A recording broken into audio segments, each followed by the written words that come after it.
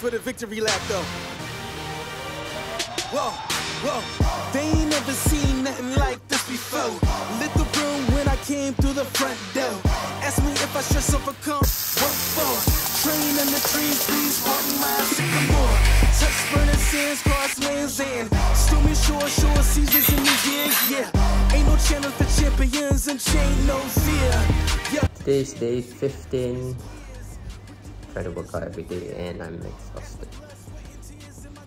Oh yeah, I see my victory so clear. I see my victory so clear. And today, we break through. And today, we break through. And today, we break through. Trying to do my first 5 kilometers. 36 minutes in.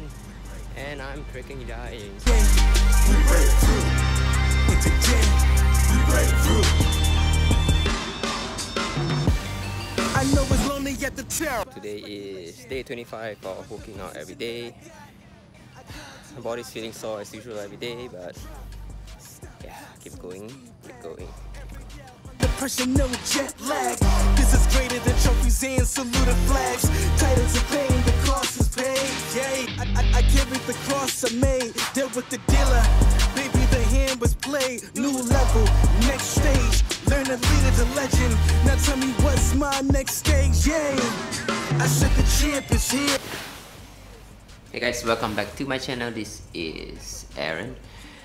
And today I just want to share with you my progress in the last 30 days.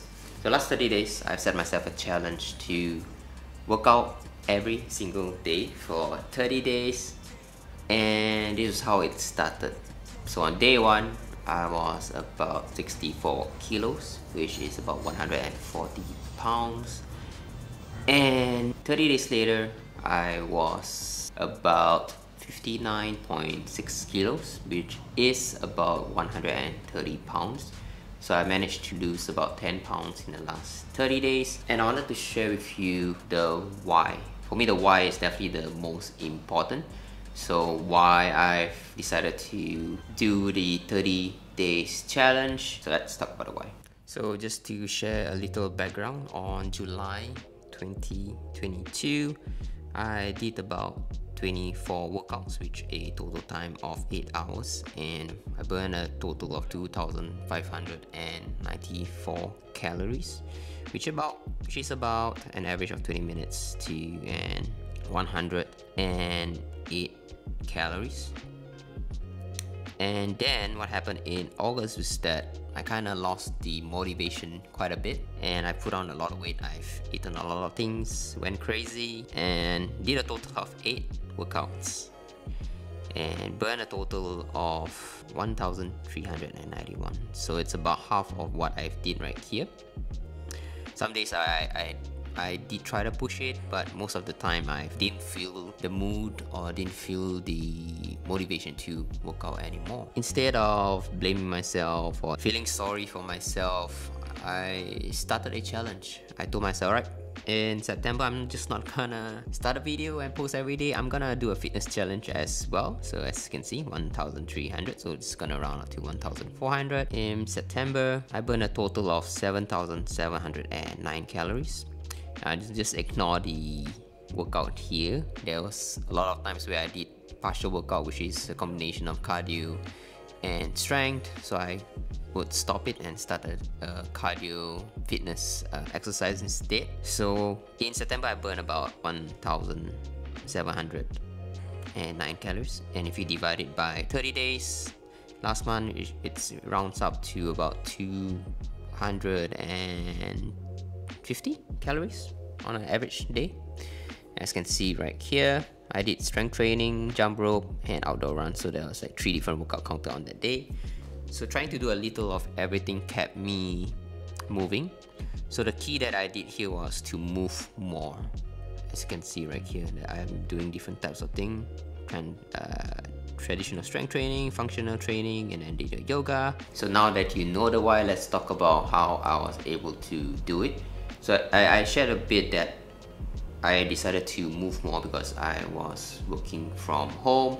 So working from home is where I am on my table for 8 hours a day, and while I have a standing table, it's not every day that I'm disciplined enough to stand and work. So it's definitely a work in progress, but it takes baby steps. So I wanted to set myself the 30 days challenge and work out every single day.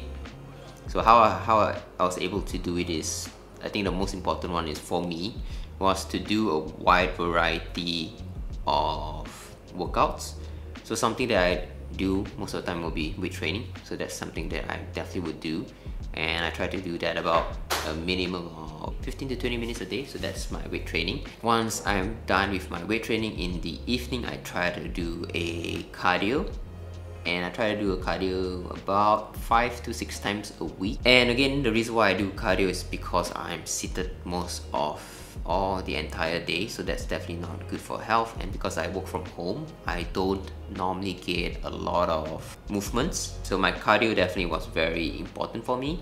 So the types of cardio that I do would be boxing, cycling, a run, outdoor run, as well as would be walking. On the days where I don't feel 100% or where I feel like I need to recover, that's where I do the walk. Otherwise, if it's on a good day, I'll try to run or do boxing, or unless if I'm doing a shoulder day, then I try to skip boxing because boxing uses a lot of shoulders. And so definitely for me, mixing up all the different types of workout definitely helped quite a bit and gave me a variety of things that I can do. But again, you all know that your nutrition would definitely be the most important. So my nutrition is dialed in by me because I have some experience dialing in my own macros. I'm not gonna share in details because I definitely recommend reaching out to someone who is more experienced or certified in order to set your macronutrition for you. So my nutrition is prep for myself: high protein, balanced carb, as well as balanced fat. I don't do keto.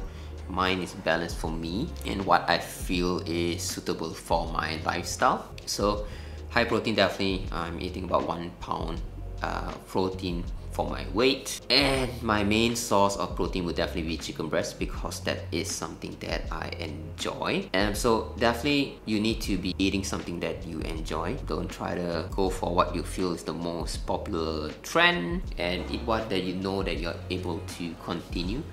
But make sure that you're picking the healthy option, of course. For me, chicken breast is something that I enjoy. I was able to eat it nearly 95% of the time. The remaining 5% is definitely fish, where there are days where I don't feel like eating chicken breast. That's where I go for fish. And if you tell me to eat fish every day, I probably won't be able to do it. Definitely choose something that you know that you are able to continue. And most important, again, will also be listening to your body and know that you need the rest day. Definitely do take a rest day. For me, I set this challenge to do it 30 days, and there are days where I know that I needed a recovery day, but because I've set myself this challenge, I didn't take that recovery day. Instead, what I do was more a lighter workout as well as an outdoor walk instead of an outdoor cardio. I hope this gave you some insights. What's next? What is the next 30 days like? So I'm gonna try my best to continue this challenge for as long as I can. And I'm even going for a holiday, which is on 12, which is 10 days from now. So for the next 10 days, I'm definitely going to continue this trend. Even while I'm traveling, I'm going to try to work out every single day as well, because I know that I'm gonna be eating. I'm not gonna be eating clean or controlling what I can or can't eat. Because for me, a holiday is a holiday. That's where you take a break from your diet, and typically I would take a break from my workout as well. But so I'm just gonna keep up with the workout every single day, but not control my diet too crazy. Just keep trying my best to keep everything in moderation. Do I recommend this challenge, working out every single day? Definitely not. I think your body needs recovery, but again, for me, I love challenges. I'm gonna set myself to do it every single day. And there are people who works out every single day. There are people who run every single day. So for me, I'm just gonna try to work out every single day. So I hope that helps. If you love this style of video, let me know. See you on the next one.